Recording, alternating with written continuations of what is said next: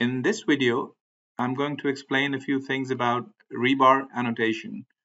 And as you know, 3D modeling programs, the basic idea is that you model your structure in 3D.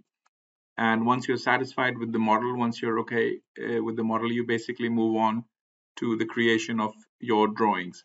And the drawings are supposed to be just like windows into the model, and then you can do the various things like annotating them and dimensioning them and stuff like that.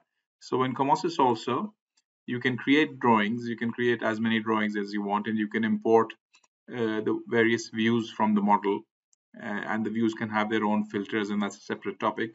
But here what I've done is I have imported two views from the drawing. One is a plan view in which I have my rebars. Let me go and change the line thickness so that it shows the line thickness. Yeah.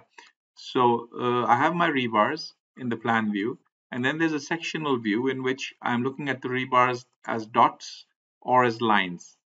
This is very typical of reinforced concrete. When you're working in sectional views, you're basically looking at them in the form of either dots or lines. And when you're looking at them in the plan view, then you're looking at them in the form of many lines. So this particular position goes from here to here, and whatever the position number is. So once I have imported it like that, I can obviously not leave it like that. I need to annotate it. And I'm going to be talking about in this video about the various annotation features. And I'll be going through these annotation features manually.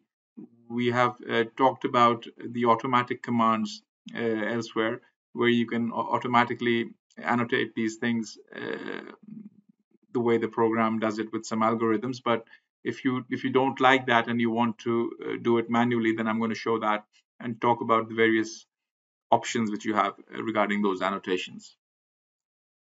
Now, at the moment in COMOSYS, we have, if you go to the annotation menu, we have 5 different types of annotations. There's type 1, there's a modified type 1 as well, but let's call both of these type 1. Then there's type 2, type 3, type 4, and type 5. And as you can see on the screen as well, as is probably understandable from the icons, type 1 is for situations like the plan view, in which you're looking at rebars like this. You can see the entire range from on which they're placed, and you see the rebars as lines. If this is the kind of bar you want to annotate, you will be using type 1. Similarly, for when you're looking at from the sectional view and you're looking at the dots, then you will be using type 2. If you're in the sectional view and you're looking at it, looking at the lines, then you will be using type 3. And I'll explain type 4 is for stirrups and type 5 is a general type. So when you're looking at rebars in the plan view, like we are right now, like I said, we will be using the type 1 type annotation.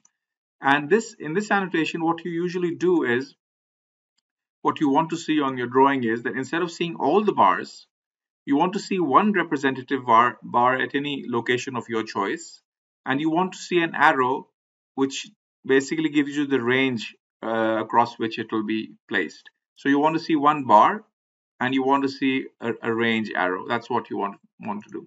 So the way to use the command is you basically select the bar you want to place, you want to annotate, and then you just press the type 1 button. And the moment you do that, you can actually now start selecting points. So the first point you want to select is where you want the bar to be placed. Now, since it's a free point, you don't necessarily have to snap to any one of the snappable points.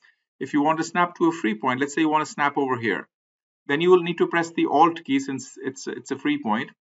So you press the Alt key and you just press at that point. And the moment you do that, the range is the range is decided for you, not the location of the bar. So this is where it'll put the range, and then you can place the bar anywhere you want. Let's say you want to put it over here, so you press the Alt key again and you click over there. And when you do that, the original bar is removed, the original set of bars which you were seeing, and instead of that you see this. You see a range arrow, that this bar is basically going between this and this, and what you see is one of the bars. And besides that, you also see this annotation that this is 10 feet 20 at a spacing of 500 and the position number is 15. This is the kind of, yeah, you can move this around obviously. So for example, if I were to just select this range bar, I can just move it around. I can even after creating it, I can decide to move it. If I select this bar, I can move it around. I can move it a bit to the left, for example, and by doing so, I can basically put it anywhere I want to. Now, one thing you can do is that if you select this range line, which also you can see, if when the moment I select it, this text is also selected. When I double click on the range line and I play with this parameter over here, I can, if I select to left, this text is moved to the left side of the rebar, and I can position it to the right side of the rebar as well, which is the bottom, or I can position it by default, which was at the center. So these three options are available, but more than that, you can actually go in, select the text, and actually move it anywhere you want. So if you want to find a better place, if you feel this is not a good place, then you can move it to the left or to the right, and you can basically place the text wherever you want to. Now, once you've moved the text around manually to some position, if you feel that you're not comfortable with that, you can just double click and say clear text movements and apply, and once again it goes back to the default center position. Now there's this option over here called label position, and what this can do for you is if you try another one, for example, it can reverse the order. So instead of putting the position mark at the end, it can bring it to the front. What it's telling you is that there are 10 bars of phi20 spaced at 500 millimeters. So you can try this one, or you can try this one, in which case it will take it to the other side, and or you can try this one, in which case it will reverse. So these kinds of options are available. But let me bring it back to the first one. But from over here, you can actually decide on what you want to show. So if you want to say, if you don't want to show this part mark of 15, then you say you remove the flag from draw position labels. When you do that, this 15 is removed and only the 10 phi20 at 500 is shown. Let me bring that back. And what you can say, I don't want to show the count, for example. So in that case, it'll just say phi20 at 500. If you don't want to do that and you want to say draw the distance, you don't want to show the distance, then the 500 will disappear, or it will say is 10 phi20. And similarly, you can draw test backgrounds, and you can draw the arrows and this and that. These kinds of features you have in which you can basically decide what you want to do that. And if all of them are not exactly according to your liking, and you want to do something different, then you have this option of custom annotation, and these need to be inputted in a different way. You can create as many custom annotations as you want, and then you can select one of those, and for example, you can have a multi-line, or you can have some different order, you can have some standard text written in it as well. But using these most frequently used options, you can quickly change the look of this labeling. Now these bars are getting in our way, so what we can do is just select them, select type 1, press the alt key, which gives me the range, and then place them, select this one, press that, press the alt key like that, and very quickly I can basically go through. I can press the alt key like that and like that. So as you can see, I can just keep creating these annotations, and it's going to take me a while. Obviously, I haven't shown you the automatic way of doing this, but the basic idea over here is that all these annotations are totally customizable. You can move them around later if you want to find a better position for them, and the labels are also completely customizable as well. So the purpose was basically to show you this type 1 annotation command, and now I'm going to move on to the type 2 and type 3 commands. But before I do that, before I move on to type 2 and type 3, let me just quickly remind you of this auto annotate viewport feature as well, which is very, very handy. And all you need to do is basically select the viewport. These are the viewports, which are basically viewports into the model. If you've got two viewports in the drawing right now, all you need to do is just select the viewport, and it will automatically find. So for example, in this viewport over here, you've got rebars of type 2 and type 3. Basically, you don't have type 1. But in this particular one, we have type 1. And it could be a mixture as well. You could have a view in which some of them are type 1 and some of them are type 2 and type 3. But it's going to find all those out itself. All you need to do is just select the viewport, which you can do by clicking anywhere inside the black area, or just selecting directly the blue one. And once you do that, all you do is just press auto annotate. And the moment you do that, what we were just doing one by one, it will automatically find suitable places for all the bars for you very conveniently, and it's going to ensure that there are no clashes. Obviously, if the scale has been chosen properly and there is place available, it's going to find a place for these. And this is extremely what if you notice what would have taken me perhaps maybe 15-20 minutes to one by one go and find suitable places for all the bars. It's just taken me a second basically. And if I want to remove, if I want to get back to the original position, if I just select everything like that and press enter, and I can select the text, and it tells me that right now you've got rebar annotation type 1 as well. It could give me other options, but this is all I have right now. When I double click on that, it basically selects, this is on the fly filtering, which we have in the model side as well. And once we've got them selected, if I just press delete, the annotations will be deleted, and we will get back to the original way the drawing was originally imported from the model. Now let's move on to type 2. Type 2, what we call type 2 in COMOSYS are these dots. So whenever you're working in a sectional view and you're looking at the rebar in the form of these round bars basically, that's what we call type 2 annotation. And for that, we have this type 2 annotation command. And all you need to do is basically select a bar which looks like a dot first. And just go to your type 2. And immediately it'll start showing you the annotation. And then you can click anywhere to basically place it on the screen. Now, once again, if I double click on this type 2 annotation, you have all those features. So if you want to draw the position marks or you don't want to draw them, if you want to show the count or you don't want to show the count, it will depend on which flags you check. If you want to show the distance or not show the distance, like the one in the previous one. And over here also you have this, this is a slightly different one.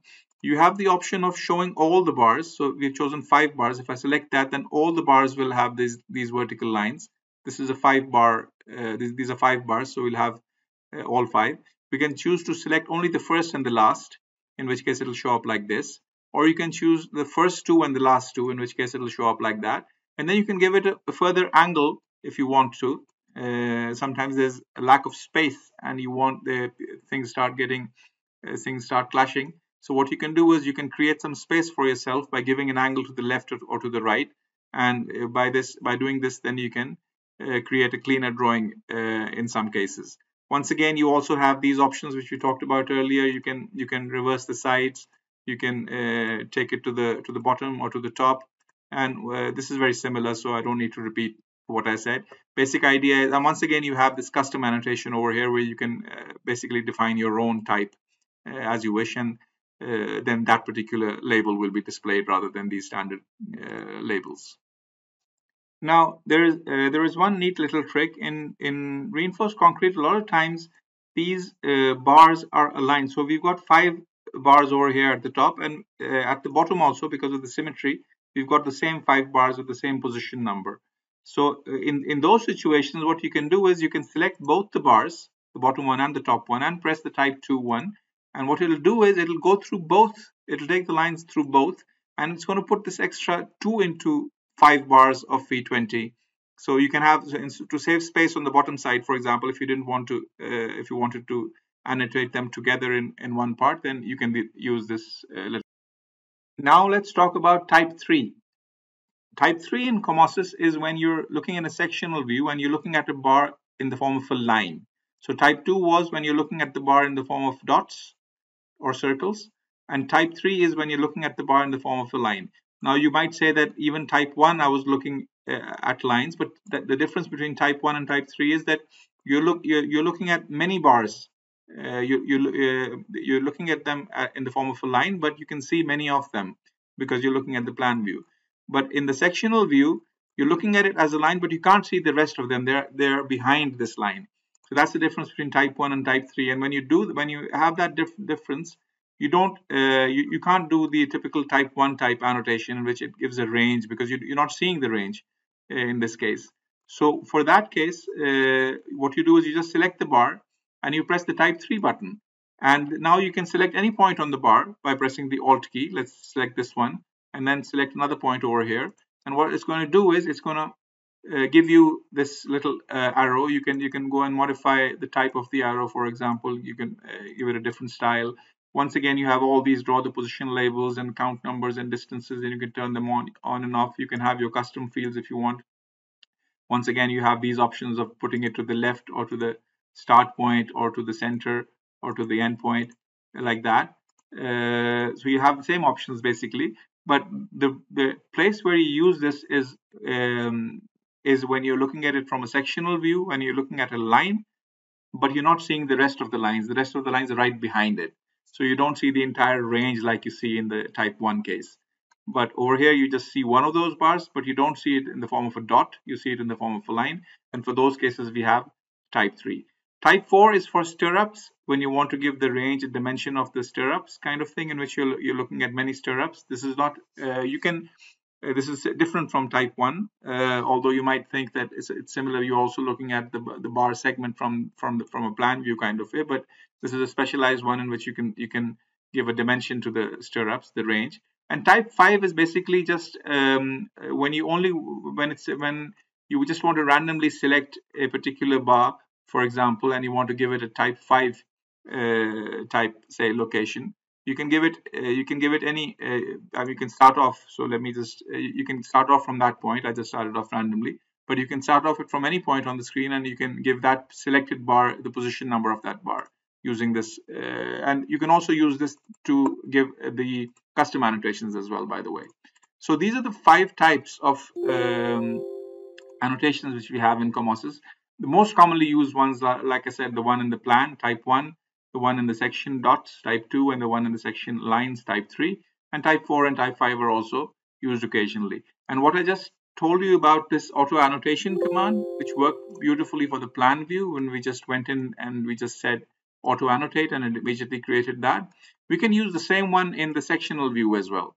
All we need to do is just, for example, if I were to go in and just say auto annotate, immediately all my bars, depending on what they are annotated as shown in the drawing.